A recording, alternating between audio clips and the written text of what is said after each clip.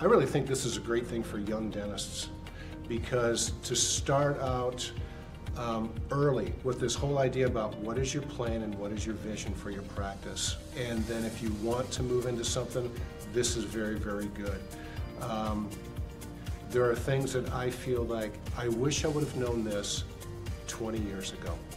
That's the big takeaway for me. I wish I would have known this 20 years ago. DBI is challenging me because it's really, they're talking about things that I had never even thought about before. I think taking some of this business information, specifically now driving it towards us where we're at, it's been very, very challenging. The accountant that talked to us last week is like, look, this is how you should look at your accounting reports specifically for dentistry. And so it's all these little things are saying, this is how you're going to get better and better and better. I know that there's a section that'll be coming up about leadership, and that's one of the things that really drew me here, because I'm not sure that I have seen other courses or other presentations specifically about leadership, how it impacts not only the owner and the servant of the office and the clinic, but how that will now then transpire down into the people that you care for.